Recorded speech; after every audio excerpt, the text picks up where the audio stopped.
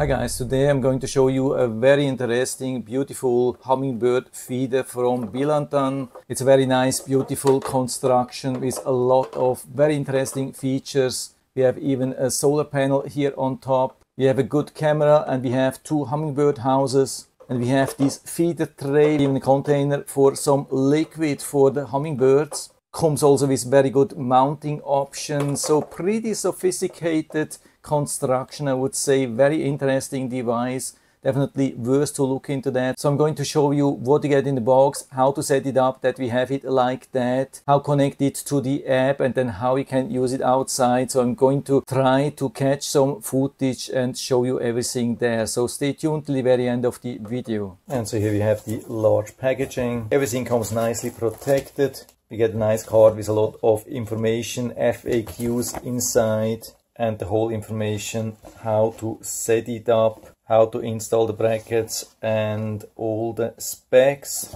So we get the roof, we get the tray, get even this strap to mount it easy on a pole or on a tree. Get the whole installation material, even a USB charging cable, even some screws and anchors, and a lot of accessories. Of course, the beautiful solar panel, standard micro USB with a full mount, more installation material, even screwdriver. Then a very solid mounting bracket, main part of the bird feeder. Everything looks really solid.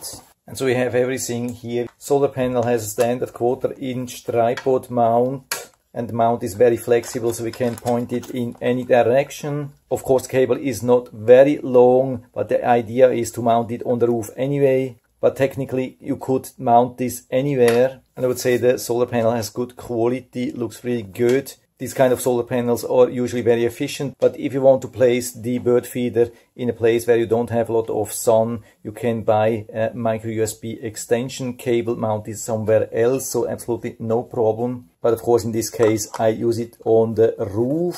We align the hole and then use the screw, and of course secure it with the nut from underneath. And to secure it we can use the screwdriver from the set.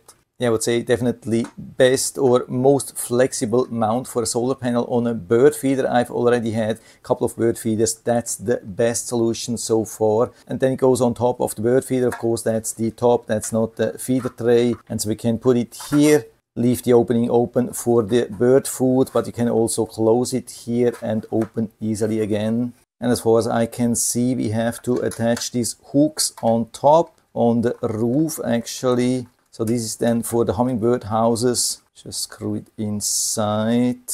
And then the houses need to go like that. The other one on the left side. Okay, so I guess they are then like that. Need to point to the front. And so we lift them on top. Let them slide in. Secure the roof here on top. Push it fully down. Let's see how this looks. Not too bad. Of course we can a little bit straighten it even after that. And so the micro USB cable can be inserted here from the back. We have this opening, and so here we have all the access ports nicely protected against water. Of course we need a micro SD card. Usually I recommend a fast class 10 32 gigabytes card. We push it here inside. Pins go to the back. Here on the right side we have the on-off. So we long press here, we see the blue light. And so we scan the QR code in the front with the camera. So you can choose, for example, here Google Play Store. Install it from here. If the camera is saying that network configuration has timed out, you can use a toothpick in this hole here, push it down for a couple of seconds, and then it should reset. In the meantime, you can open the app, set up an account. Then we hit the plus either here or here for new camera. Click on add device, battery camera. Here we see nice instructions. Confirm, click on next. Very important to give all authorizations. And we select the 2.4G network. Make sure that you are already connected to the same 2.4G network with your mobile phone. After connecting to the camera, you can change to any kind of internet access. You can also use 3G, 4G, 5G from anywhere in the world. This is just to connect. And then we get the QR code which we hold in front of the camera. Okay, we got confirmation that everything is okay. We confirm that we heard the prompt, and now it's time to finalize the installation. Make sure that you open the opening in the lid, and so we plug in the micro USB plug so it can charge nicely through the day from the sunlight. So we can push it back. It's tight, but I would say not too tight. No problem, we can still move the camera around. And so we are almost done. So if you want, you can add some liquid for the hummingbirds. We even have some measurements. So we just push it here from the top. And so we can mount this on a wall or on a tree or on a post. You can also use this strap if you want. And when this is mounted, we slide in the hummingbird feeder from the front, something like that. So that should be pretty easy. So I'm going outside to mount it and then let you know after that how it has been performing in real life. And so I had it now outside for a couple of days and it has been working really good, especially the AI detection is absolutely awesome, but also the solar panel is charging the battery nicely. You can see that here, even though we do not have a lot of sun, it's still charging. Can see also here, free forever AI bird detection, and that's what we are going to check here. Just give it a little bit of time to load. And so we have here squirrel detection, pretty good. Most of it is working really good. Bird detection, no, that was me, but no problem. Usually it works really good. Here we definitely have a bird. We can click on it. Says blue jay, confidence 97%, and it's definitely a blue jay. I can guarantee there's a blue jay. So you can click on video. Of course it takes sometimes a little bit of time to load from the micro SD card, but usually it works really good. You can see what I like here is the really good quality, even though we have a rather heavy squirrel here on top. And the whole thing is shaking. The camera quality is still really good. What's very interesting with this camera is that the focus is very close. So you can see the home in the back is out of focus. We can still see it, but it's not in focus. But everything which is super close is in perfect focus, especially when it's super close like here. I've never seen so many details from a bird feeder camera. Watch the head of this squirrel. This is absolutely amazing, absolutely fantastic. Much better than anything what I've seen so far. And so from here we can download or even combine selected events. We can click on a couple of things and then combine and click on OK, but sometimes takes a little bit too long. So I highly recommend to use just single ones. Click on OK, then we download. And so you can save it to your phone or share it from there. And so we have it live here.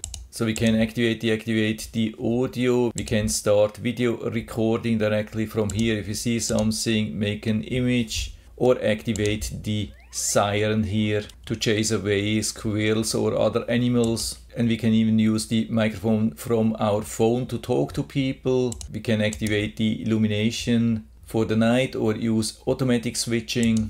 Okay, now we have a live squirrel. Let's see if we can chase it away. Okay, and so here on the right top we have all the settings. And what we can see, we definitely have the bird recognition and the squirrel detection turned on and free for lifetime. That's awesome. You can also share the device. Of course, important to activate notifications if you want to see what's going on there. And we have more device settings. Camera on, off, device, microphone, image flip if needed, HDR, especially in this location, very helpful, night vision. And if the videos from the micro SD card are not fast enough for you or not convenient enough, for example for sharing, then you can buy some cloud storage. We have also some other settings, more technical stuff. It has been working pretty good so far. I would say not perfect. My biggest complaint here at the moment is the playback from the micro SD card or the events in general. I mean, the AI has been working really good. I love it that we have pretty much 0 false alerts. Whenever it says squirrel detection or bird detection, then there was something, and usually it's right. Here of course it was wrong regarding bird detection. But usually it's pretty good. With a lot of bird feeders we get a lot of false alerts. That's definitely not the case here. but downloading and sharing has been sometimes a little bit difficult, and I would say rather unreliable. Sometimes you have to try 2, 3 or 4 times. When I clicked on share, it was just saying technical error. For example, something like that, no video or event. But of course it's not always. If you try a couple of times, usually it's successful. You can see also takes sometimes a little bit of time to load, but usually not a big deal. Where I had most of the problems is when I wanted to combine such videos. For example here, that's a really good option to combine, so you don't have to download single ones because it could take a long time. So when you select a couple of them, you click on OK, then it tries to combine, and sometimes it's not loading them. It would be a really nice thing if it always worked like here in this case. Of course, when I want to show you, then it's working. I mean, it's a good thing actually, but I have been struggling quite a lot. Now let's try if you can see the whole video. Yeah, it's still a 14 seconds video. It was supposed to connect it. Looks like it hasn't been doing that, or I did something wrong. Also sharing in a lot of cases hasn't been working. But in general, I would say it's a nice thing, really good construction, especially regarding the colibri. But of course, there were no colibris. It's pretty hard to see them down here in Florida. I'm still waiting for one to show up, but it works also for normal birds and squirrels. Yeah, definitely, if you're looking for something really solid for squirrels, birds, and especially for colibris, then this could be an awesome thing for you. And so if you're interested, I'll put down the link to the Amazon listing down into the description, so you can check it out and order one for you if you like it. And I hope I've been able to help you a little bit with this video. If you have any questions or comments, just write to the comment section below, and I'm always happy to talk about these things. And if you liked the video, give me a thumbs up, subscribe my channel. Thanks for watching. See you next time.